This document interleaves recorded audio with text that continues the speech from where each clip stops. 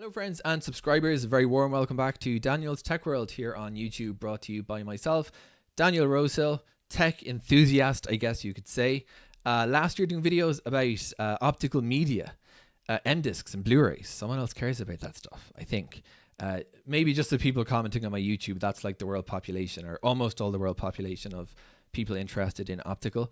But still actually remains something that I do care about. And as I just commented, I haven't totally abandoned this YouTube channel. It was on my radar to do at least one video before year end. Forensic analysis of the optical media discs will be conducted soon. What I have been focusing on this year a lot instead is large language models, prompt engineering, a little bit more du jour, I would say, as topics go. Going to be sharing a few thoughts about prompt eng and working with LLMs basically over the course of the coming weeks. I'm going to try focus on very specific use cases like purchasing stuff and showing through that mechanism how you can use different strategies to get better, reliably better results from large language models, because that's really what a lot of it is about, taking away as much as that randomness as you can from when you talk to an LLM. What kind of information are you going to get back? What I wanted to talk about in today's video was just a little mechanism I developed, and it's only that. It's a little mechanism slash hack for injecting context into large language models.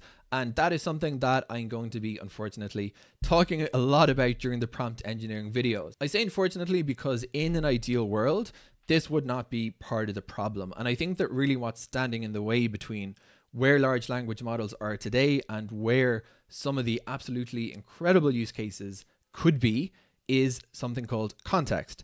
Large language models go through a training period during which they get exposed to lots and lots and lots of information, and that informs their knowledge of the world. We've actually seen a good amount of progress in overcoming the problem there, which is that after the training data cutoff, the LLM is like someone who was locked in a cage in a desert. They don't know anything after that date, but by connecting an LLM to real-time data sources, it could be a financial API or a news API, we can actually get the best of both worlds. We can have a large language model that is much more useful as an information tool than a search engine, and we can actually say, hey, we know your knowledge stopped at the training day cutoff, but here is the information you're missing to round out that picture. Second part of knowledge for large language models is personal knowledge. If we have a large language model that knows all about what's going on in the world, that's great.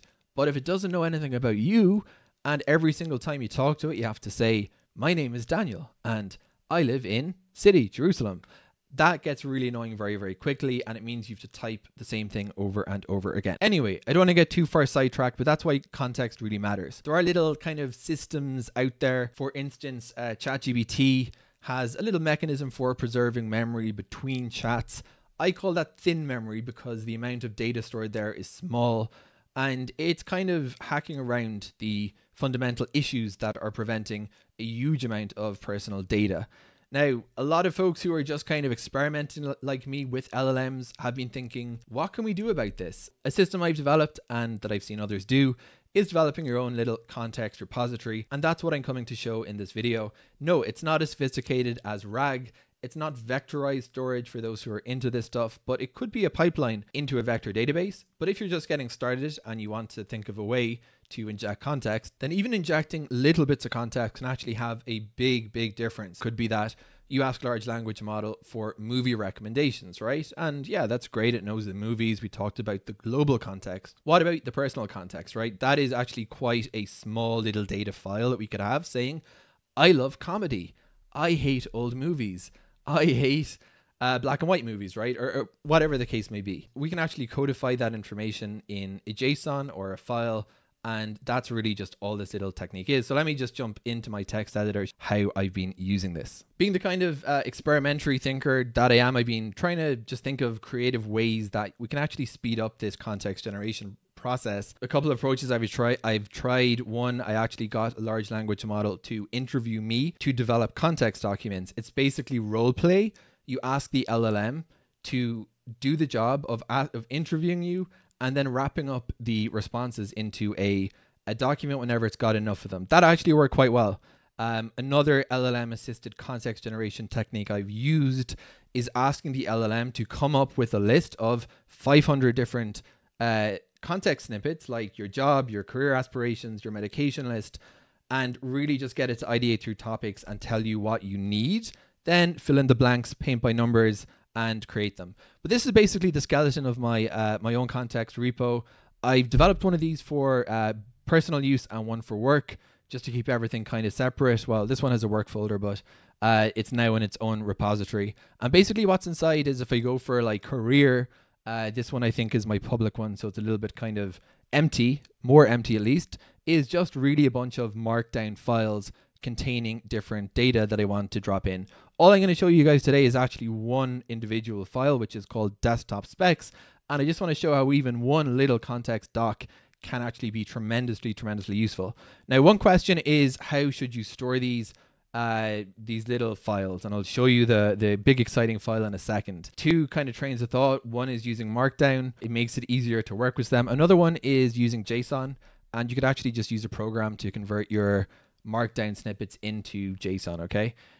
So something, let me just show you guys, 'cause it's a little bit easier on the eyes, is the Markdown version of this document. So this is my desktop specs, and this, if I've got a lot of mileage out of any text file in my life, it's probably this one. This literally just notes the parameters of my desktop. It's not very exciting. I have 64 gigs of RAM. I have a AMD GPU, the RX 7700 apparently, and I run a Linux distribution called OpenSUSE Tumbleweed with X11 with KDE. I've selected all the things I've noted here very deliberately. What you can do with this is actually very plentiful for context setting. You can come totally fresh to a new large language model that you've never interacted with before and tell it you need help with a program. Let's say, for example, a video editing program, right? There's a couple of things that might be different or context would be useful for there. One is the GPU. Secondly, the GPU is on which OS. Okay, down the line, which motherboard? The PSU, is there enough power?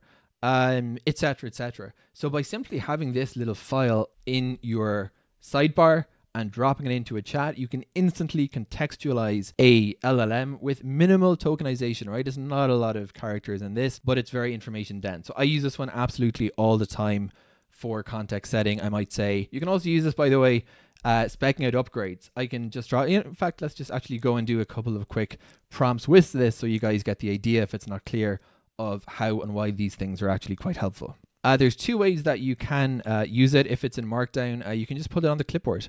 So that's option one, is using it just in a prompt, pasting. That's probably the easiest one. But what I do, practically speaking, day to day, is an LLM, a chat library, a notepad editor, and then the context folder, sort of in a quad layout. I played around with different ones, and I'll just have these files ready to go all the time, and I'll just drop them in whenever I need that little bit of context. So let's give an example. So this is the desktop specs, and it contains, as I said, basically the key parameters of not only my hardware, but my software. So the way I'd use it in a prompt is like this. Let's actually do one that is LLM related as we're talking about it. I could say, I'm looking for a great code generation LLM, which can generate Python and which will run comfortably on my hardware. Now, this is where, if I didn't have this, I'd be going down the whole rabbit hole of saying, I use Linux and I use LM Studio and my GPU is this and that, etc. And this is what we're saving time with. So you just literally drop in the Markdown. I guess I could probably end the video here. You can just copy and paste from your context document, or you can do it like this. And we'll just run this, and we will see now that this large language model, I've no history saved in Perplexity, so it's coming at it kind of from a context naive standpoint as such. It's contextualized based on the context snippet I provided, by which I mean it's gone for a type of model that is 7 billion parameters thereabout. It's relatively light. Now you can actually, if you're not sure, if you're skeptical of this approach, you can ask for a follow-up question in the large language model saying, just making sure that this is based upon my hardware. Sometimes I will say use the context that I provided as your context, or base your output upon this context. It's generally not necessary. It's probably going to tell me something like this. Well, this is a bit deeper. It's kind of explicitly saying that it is going again, but you can see in the recommendation for Mistral, your 12 gigs of VRAM exceeds the minimum requirement of 6 gigs. So basically it's drawing all this context data from, again, as I said, this little document you get a lot of mileage out of it. I actually would rather keep my videos on the shorter side because I think they tend to be a bit too long. So rather than give you guys a bunch of explanations for what's probably a pretty simple point, I'm just going to end it at the one shot demos. But I will say this is just the concept.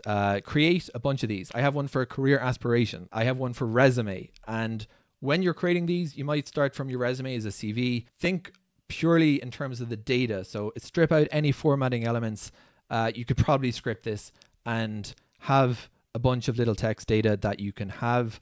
I don't, again, say this is the most sophisticated context setting system in the world. This could just be the first step in a pipeline to a vector database. But if you just want to get started like me and you want to use this across different large language models, this is quite an effective way of quickly setting context when you're prompting LLMs, and can really dramatically improve the relevance and accuracy of the results you get. Thank you guys for watching today's video. If there's a topic about prompt engineering or whatever that you want me to talk about, happily do so. Until the next video, thanks for watching.